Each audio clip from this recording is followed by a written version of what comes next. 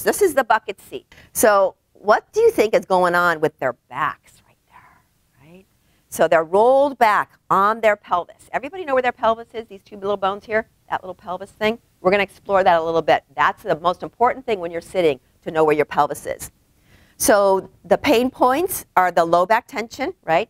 Feeling compressed, right? Because when you're leaning, you're leaning on it. Tight hamstrings, a psoas muscle, and a gluteus muscle. Okay, so tight hamstrings, we all know what that is, right? Back of the legs. Psoas muscle, you guys know what that is? It's this hip flexor, that muscle. When you go like this, put your hand right here, you guys, and lift your knee up. You feel that? You feel that muscle firing? That's your psoas muscle. It's a big hip flexor. It gets you to walk up the steps, right? But when you sit a lot, it is stagnant and it's tight like this. It's almost like a 90-degree angle. This muscle's very big. It's as wide as your wrist. It's huge. And when it gets tight, guess what it does? It pulls on your low back, right? So if the front side is tight, the low back is going to be compensating for that. And then the glutes, we all know what that is, right? We all think the glutes, this guy, right? But there's two other glutes that are really important. There's two little glute muscles, medius and minimus, right here. All of the glutes are really important for stabilizing your back and your hips. So let's look at what's happening in your anatomy. Look at this. When that pelvis or the butt is tucked under in the bucket seat, you see automatically the spine has to compensate and round yourself forward. It's just physics, right? So you can see now how much compression there is on that low back. Now, this is a really interesting point for anybody who has tight hamstrings.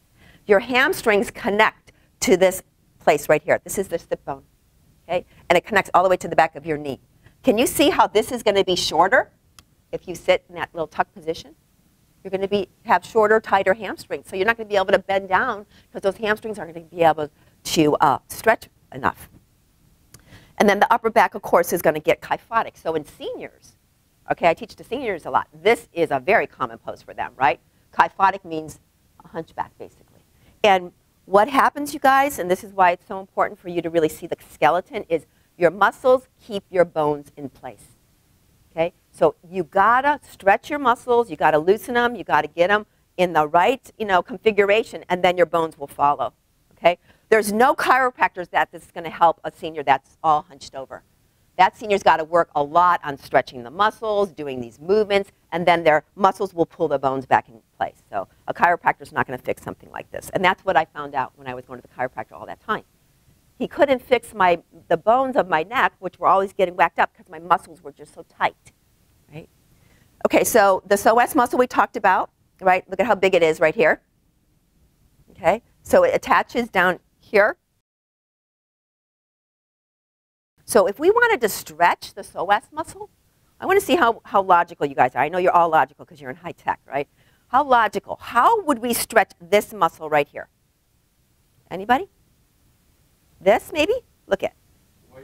Yeah, this leg going back, right? And then add to that an arm going up, right? Because now you're stretching both connections of that muscle. Anytime you do this, it's going to stretch that psoas muscle, which is going to be really important.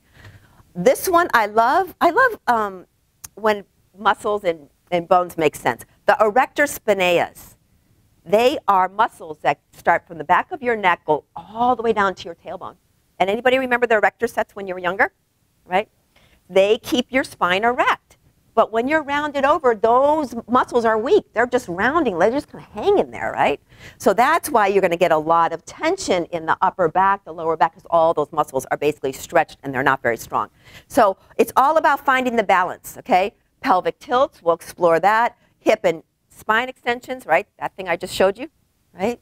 Gentle back bends. Anytime you go, back bends, right? That opens up the front of your body. And then, of course, we'll do hamstring stretches, and that's why you have the belt. Hamstrings affect the quality of your low back, right? So if we're sitting like this and the hamstrings are tucked, they're very, very short, and they're not going to let you lean and pick up things and go down on the floor. So we're going to stretch those guys. So everybody find their ischial tuberosities. You know what those are? Your sit bones, okay? You got them. You're sitting on them, right? You're going to take the belt across the ball of the right foot, and I'm mirroring you. And the ball of the foot, you guys, is that fleshy toe mound, not the arch. Okay, the fleshy toe mound. And then one hand on each side, and we're going to stretch it out. Oh, and you know what? It doesn't matter if your foot is super high up to the ceiling or super low. It doesn't matter. The most important thing is your leg is as straight as a pencil. And now we're going to stretch a little bit into the hamstring. We're going to bend the knee, which shortens the hamstring, and then we're going to straighten it out. Yeah.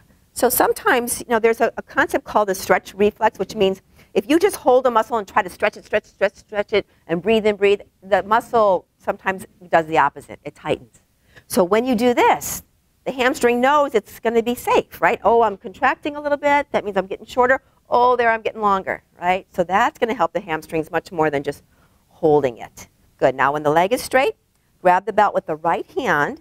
The left hand is going to be out with the thumb up, and we're just going to open up. And I know you've got the armchair, so be careful. And then gaze over to the thumb, and maybe even pull the arm back. Remember, that's going to open up the chest a little bit more. And then back to the center. And then we're going to crisscross. So grab a hold of the belt, and we're just going to crisscross the other way. And then back to the center.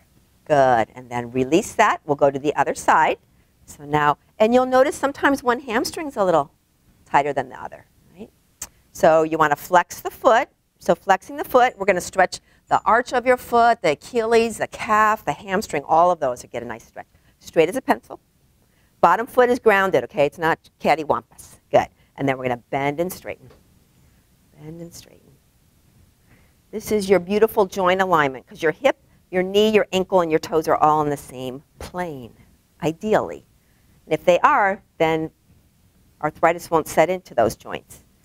Arthritis sets in when the joints are misaligned. Good. Straighten it up. Everybody sitting up tall. I see some of this going on right now. Okay, sit up tall. Good. Grab the belt. Left arm.